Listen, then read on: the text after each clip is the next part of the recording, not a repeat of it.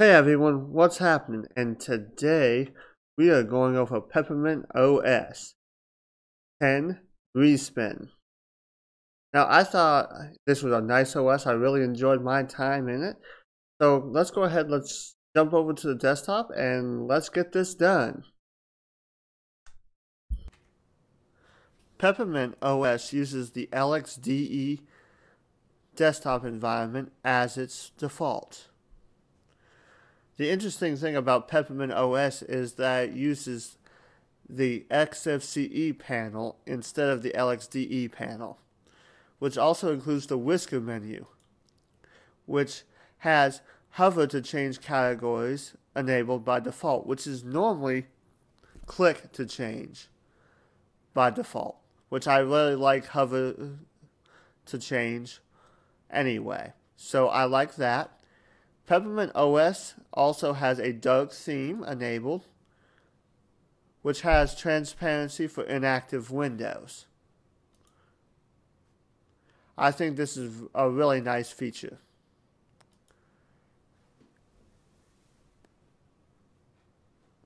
Now, Peppermint OS is based off of Ubuntu 18.04, which is the current LTS at the time of this recording.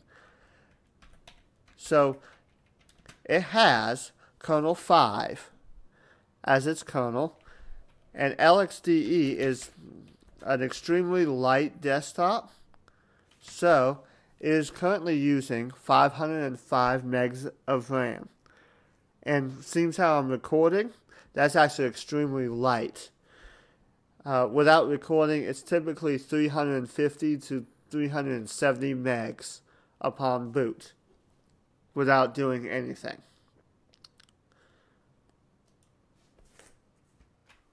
One of the best features of Peppermint OS is its configuration options.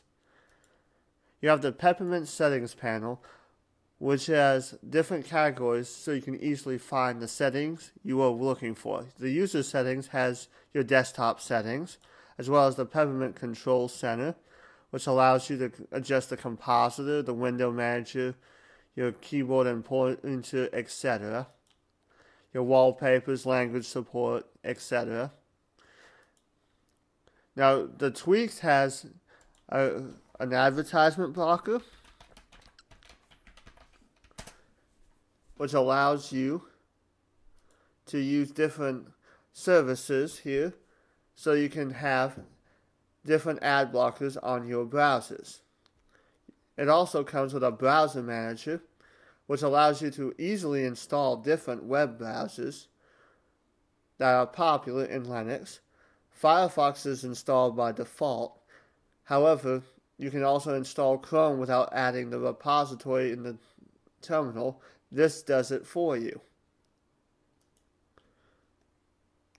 You can also enable or disable NeoFetch in your terminal, so it starts up if you want when you start your terminal. You have your updates and settings right here.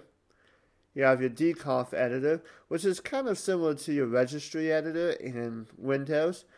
So you need to be careful about this because this edits all your config files for GNOME, etc., for your desktop environments, etc. And here's your hardware. Of course, this is where you install your drivers, your network settings, and your system settings for like users and groups. And here's your update manager and your synaptic package manager for your package management, as well as the software manager.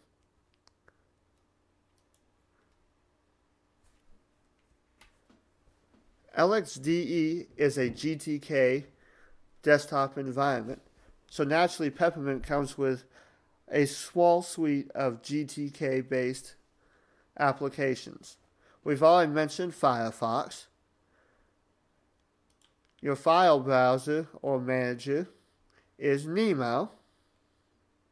However, you can switch this out for Nautilus if you would like. Your video player is Xplayer. Now, XPlayer can have some compatibility issues with some file formats out of the box. However, I would probably just install VLC player or MPV player to get the codecs and uninstall XPlayer. But that's just me. That's one of the things I would change about this for my daily driver. You also have a Bittorrent client, which is transmission. A nice Bittorrent client. You also have GNOME disks for disk drive and partition management. You also have Mate calculator.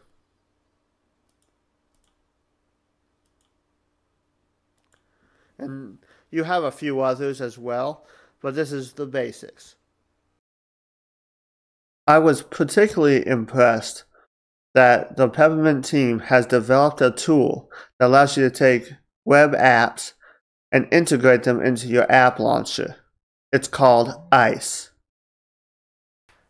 ICE allows you to take internet cloud-based applications and integrate them into your desktop environment using site-specific browsers or SSBs.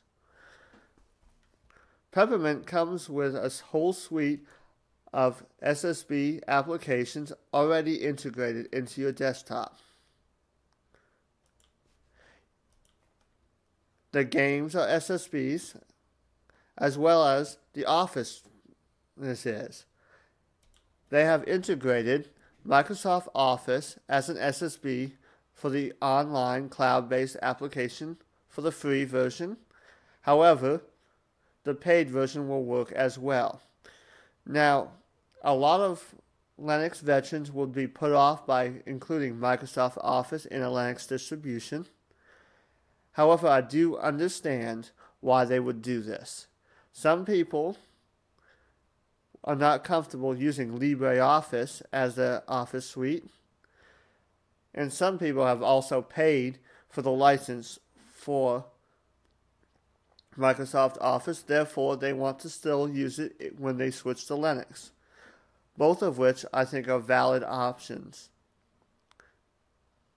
Now, me personally, I would remove these and put LibreOffice on there, but that would be my choice.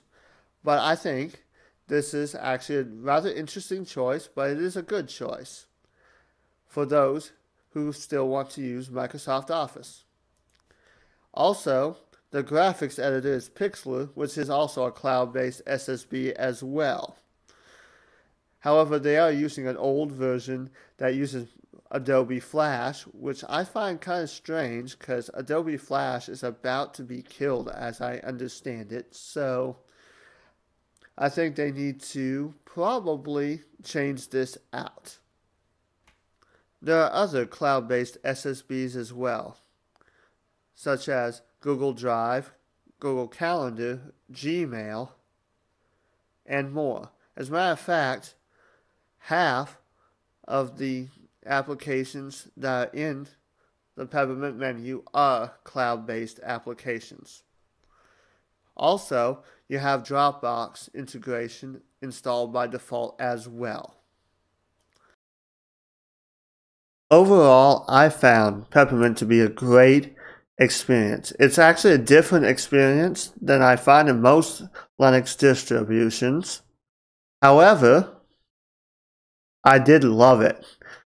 Now, I may not choose as my main daily driver because I require different features, but it's still a great operating system to be using. Now, what would this distribution be best for? Well, LXDE is an extremely light desktop environment, so it would be perfect for laptops, especially older laptops that don't have a lot of memory or resources, or laptops that you just want a light desktop environment for. And with its web application integration, It could be perfect for laptops or computers that don't have a lot of storage built in, and you need to make the best of the storage that you have on the computer. So netbooks would be a perfect example there as well, even though it would be perfect for desktop usage as well. And I would have no problem recommending this distribution, especially seems how it's based off an LTS that at the time of recording this video will be supported for 3 years. If you like this video, go ahead and give this video a thumbs up. If you didn't, that's what that thumbs down button is for. And go ahead and hit that subscribe button. And I will see you later. If you like my content and wish to support my work, you can do so on Patreon. The link is in the description. Also, if you wish to see more, check out the videos on your screen.